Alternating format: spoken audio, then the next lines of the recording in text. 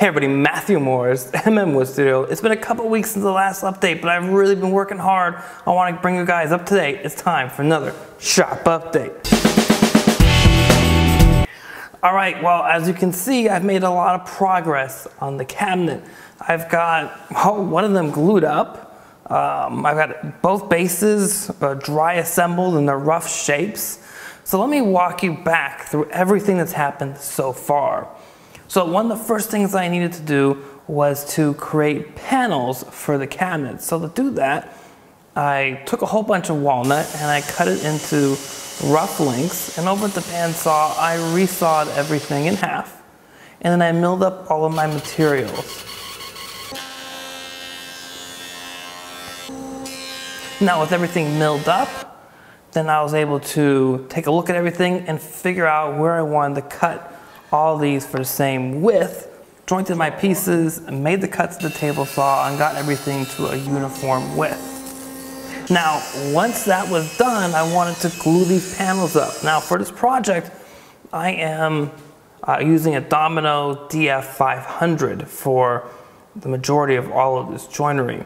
So, you know, why not use a domino to help keep all the panels aligned? And that's what I did. I cut dominoes in the length of all the boards, depending on the length of the board, the amount of dominoes I put in, to help keep everything aligned during glue up, and that worked out perfectly. And then they're all just a little bit too wide, so I took those over to the jointer, jointed one edge, and cut everything to width. And then I cut everything to length. So with all that done, I was able to come back in and then do all the joinery I wanted to do with the dominoes to connect the vertical panels here to the horizontal panels. Now, the next step was to mark out where I wanted to create the rabbet on the back of my cabinet.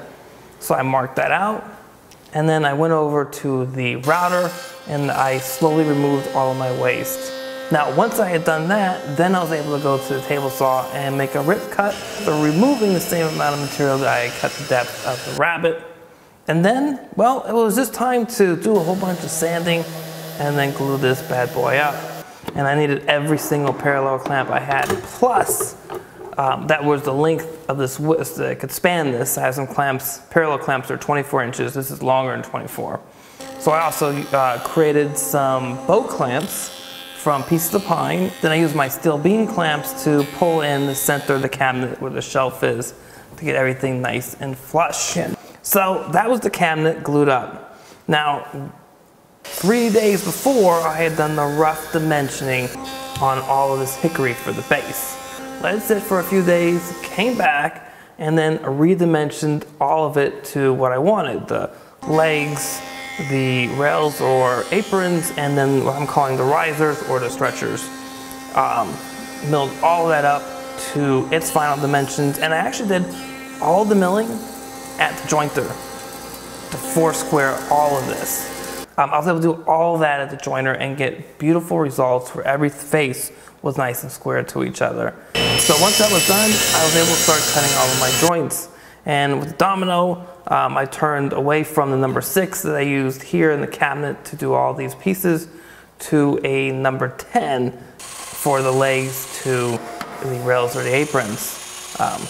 And once that was done, then the next step was to do the double tenons I wanted to create, which are using number 6 dominoes, but I'm going to create my own stock when I glue all this up. Well, the full length of those are 40 meters, or 40 millimeters that is, and 6x40s, and I wanted more than that. Give me just a little bit extra reach, because all the weight of this cabinet is coming right through these, is pushing into these rails, and I want to make sure to keep as much strength as I can, or build in as much strength as I can. So double tenons, so double loose tenons, and that was a lot of fun.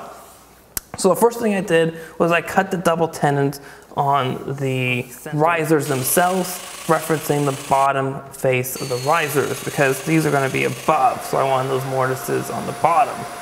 Then I was able to do a little bit of math and figure out a secondary fence that I could create once I plunged in and made my first mortise cuts here on the aprons or the rails, and then I put that secondary fence in, plunged in, and it had the exact spacing I wanted to be able to do the double tenons, and everything worked out really perfect.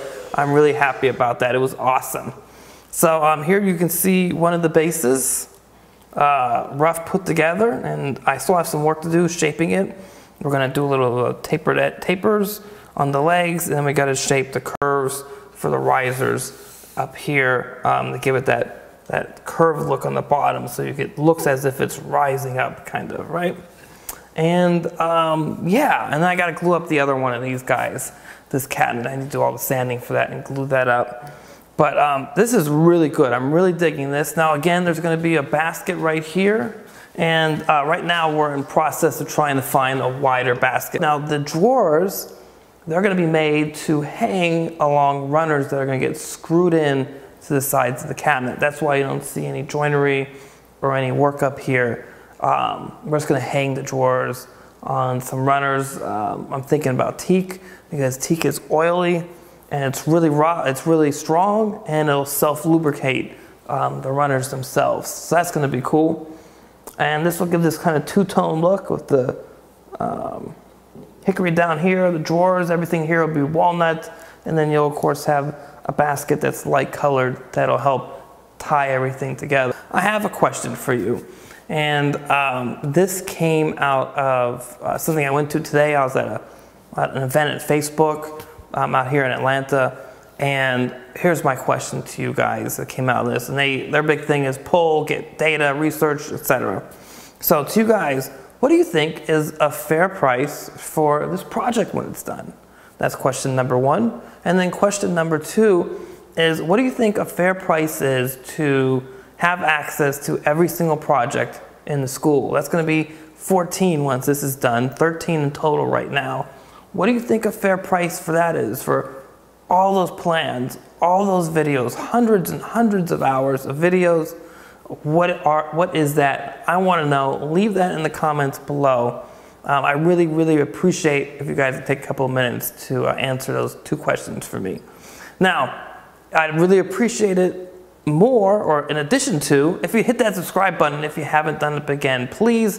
It helps grow this channel and helps keep me going making these videos. So as always, please subscribe to the channel, share it with your friends, and hit that thumbs up button if you like this video. Now, if you're watching this on Facebook, head over, well, first share it in your timeline, and then head over to the MM Studio page and like us there as well. And if you're on Instagram, head over and do a search for MM Studio and follow me on Instagram and get updates here in the shop as they happen. All right, that's it. You guys have a great week in your shop.